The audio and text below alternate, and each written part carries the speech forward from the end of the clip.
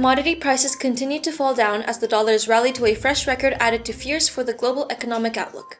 Thus, gold plumbed its lowest since 2020, while copper and iron ore slumped. London aluminum prices tested their lowest in more than 18 months of $2,148.5 a ton. Brent oil fell below $85 a barrel for the first time since January. Elon Musk will be questioned under oath by Twitter's lawyers today about his abrupt decision in July to ditch his $44 billion deal for the social media company. Apple announced it would manufacture its latest iPhone 14 in India as the tech giant moves some of its production away from China. Analysts expect Apple to move about 5% of iPhone 14 production from late 2022 to India, which is the world's second biggest smartphone market after China.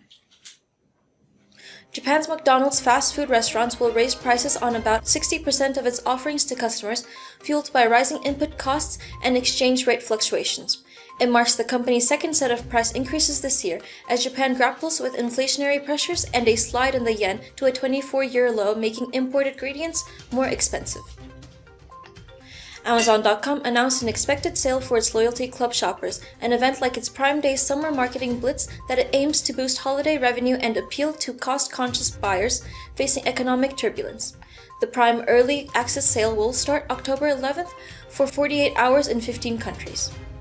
As Philip Capital Team, we wish you happy and healthy days.